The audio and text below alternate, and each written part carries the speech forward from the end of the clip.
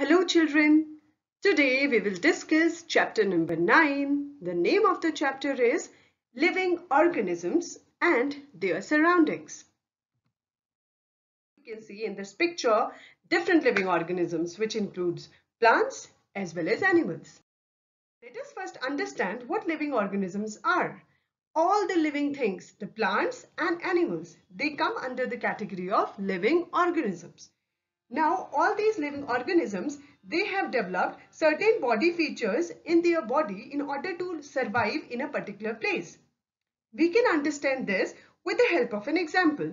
Suppose in your vacations, you have gone to different places. Like one student might have gone to some hilly areas, one student might have gone to Rajasthan, or someone to Kanyakumari or Goa. So what will the different children, they will bring their different experiences from the places. Like if you will visit the mountainous areas, so what you will find the trees, pine trees. And if you're going to Rajasthan or the places having desert, you'll find the animals like camel and cactus. And if you're going to Kanyakumari or Goa, then you'll find some palm trees over there and turtle as living organism. So what we have seen from the example that in different places, different type of organisms live. So in order to live in those conditions, the body of these organisms, it develops certain features. Like for example, the camel, it lives in desert where water is scarce because it has developed some features like hump. Now the hump of camel, it stores the water and food. So the camel can live for water and without water and food for few days because it contains the stored form of these two. Similarly, a yak which lives in Himalayan mountains, so its body has certain features. It will have some hooves which help it to run, or which help it to, it has its body for, it has got hairs in its body which will keep it warm in the cold climate. Similarly, a turtle is there which can live on both land and water because it has got some, its body has got some specific features developed for this. Now, all the living organisms, they need a place to live, where they live and where all their requirements are fulfilled, like their food, shelter and protection from animals. All these requirements are fulfilled. So this place is known as habitat. So in simple language, what we can say that the area or the surroundings in which an organism live is called habitat. Now habitat has two components or two parts which constitute the habitat. One is the living and another one is the non-living. The living components are the biotic components and the non-living components are abiotic components. We need to understand here that all the living organisms, they require both the components in order to survive. Like we require biotic components. What are the biotic components? Biotic components are the ones which are obtained from living organisms, plants and animals. So what do we obtain from plants and animals? Food.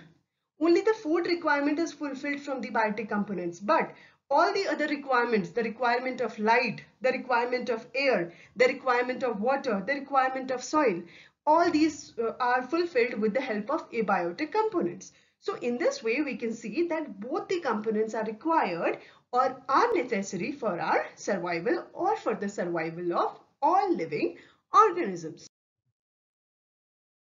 Now, in order to survive, the organisms have developed certain body features, as we have discussed in the starting of the chapter itself, that the specific features or certain habits are developed inside the organism so that it can survive in different climatic conditions.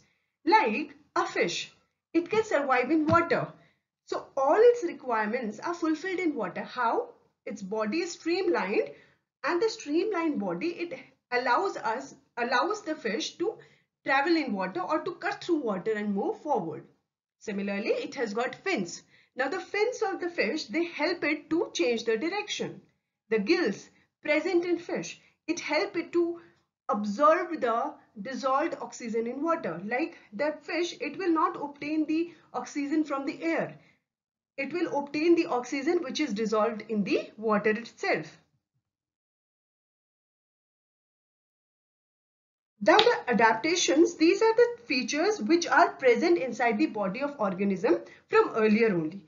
But then here is a term which is known as acclimatization. So let us understand this term firstly with the help of an example. Suppose sometimes we are going on a track to high mountains. So after some time when we go to a particular height, we feel breathlessness. Why it happens? Because there is lack of oxygen as we move to higher altitudes. But after some time, we feel normal. Why? Because our body adjusts itself after some time.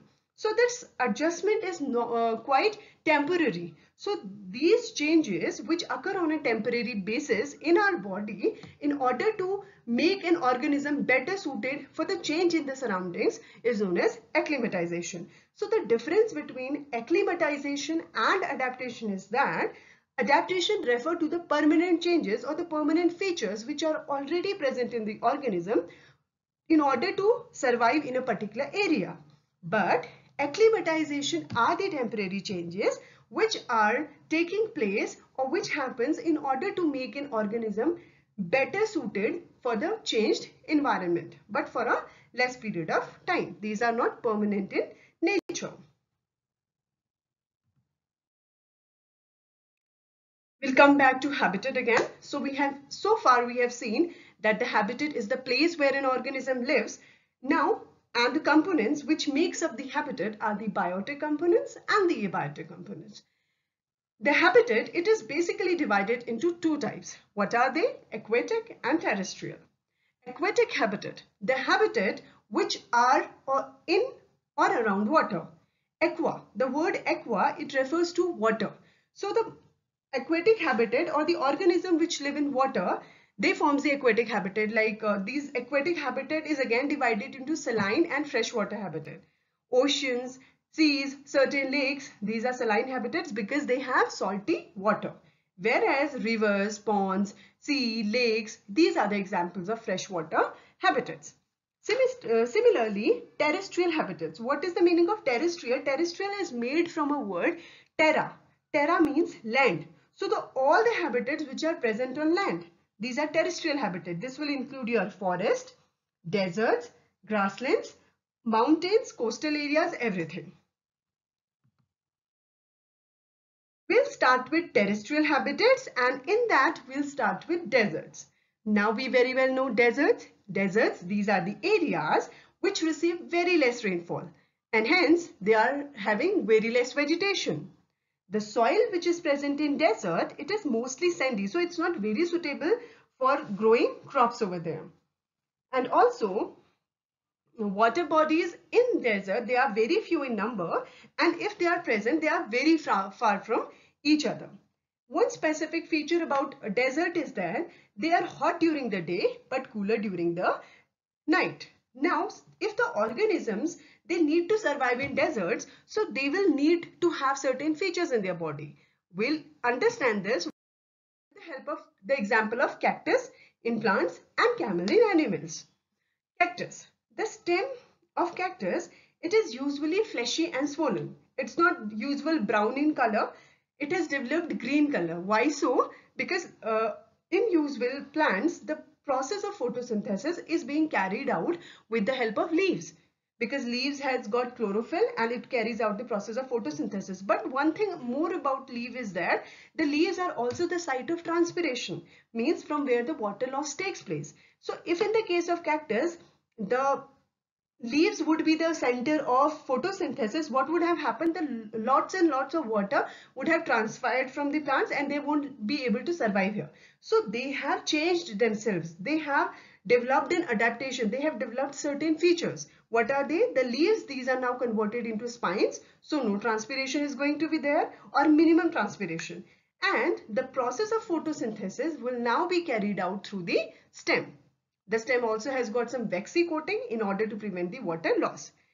Leaves, they are turned into spines, and the roots, because they have to search the water, so they go deep under the soil. So in this way, we can see that all the parts of this plant has developed certain features in order to survive in the hot climate of deserts.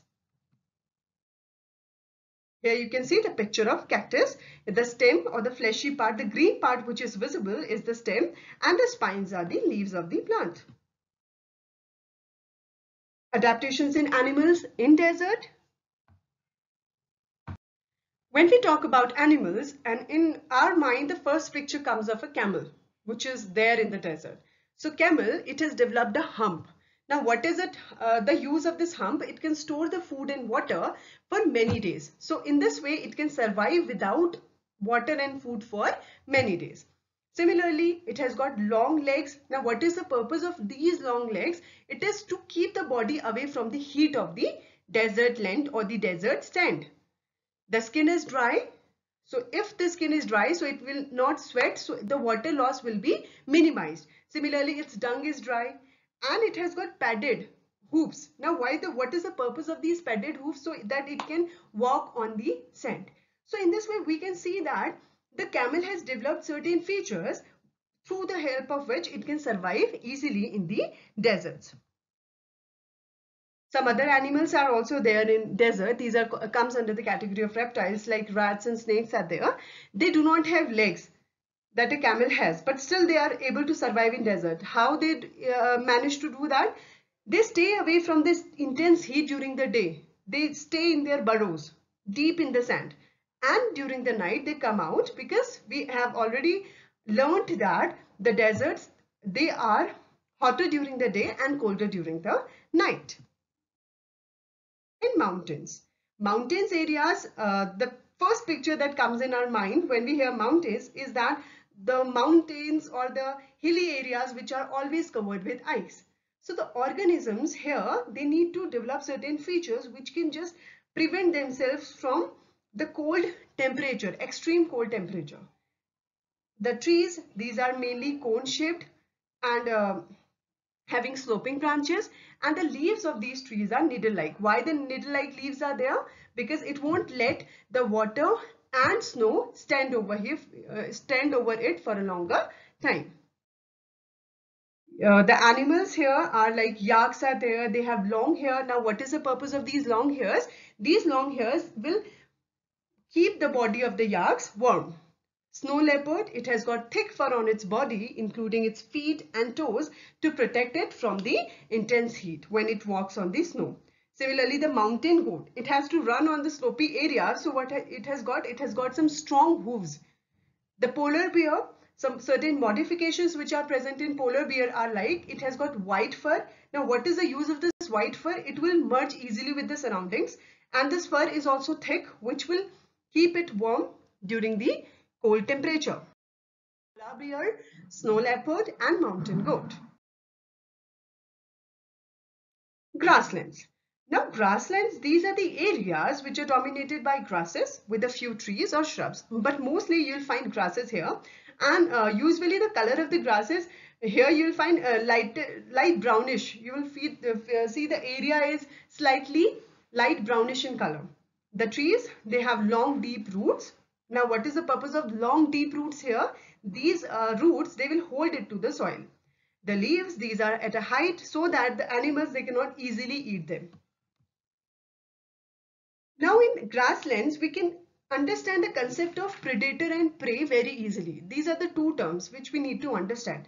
One is the predator, one is the prey. Now the animals which hunts the other animal for food, these are predators. And those animals which becomes the food of another animal, these are prey. Like for example, we'll consider the example of lion and deer. A lion is a predator. So if a predator is there, it must have certain features in its body. Similarly, a prey will have certain features on its body. Let us understand. A lion, it is a predator. So what are the different modifications in its body? Its hooves are padded. Now, what is the purpose of the padded hooves there? It can stay silent and then attack the animal silently from behind. It has got big claws, and these big claws, they are hidden, but these come outside only when it attacks. Like if it is running and if the claws are open, then it might happen that the claws gets broken. But in order to protect these claws, what it just hides its claws and it opens them up only when it attacks. The eyes of the lion or the tiger, these are always in front. Why so? Because It will see clearly the prey from very far. The teeth, they are big and pointed in order to tear the flesh of its prey. Now let's see what are the adaptations or what are the specific features in the prey. The deer, which is a prey in this case, has long but strong legs so that it can run very fast. Its eyes, now in the case of lion, we have seen that the eyes were in the front. Why? Because it has to focus on the prey. But here in the case of deer, the eyes are on the sides. Why? So that it can see in different directions and it can protect itself from any upcoming danger. At even the hint of a trouble, it runs very fast to escape danger. So children, we have discussed today the role of different features in the different organisms which makes it able to survive in different conditions. We'll continue with this in the next part. That's all for the day. Thank you. Have a very good day ahead.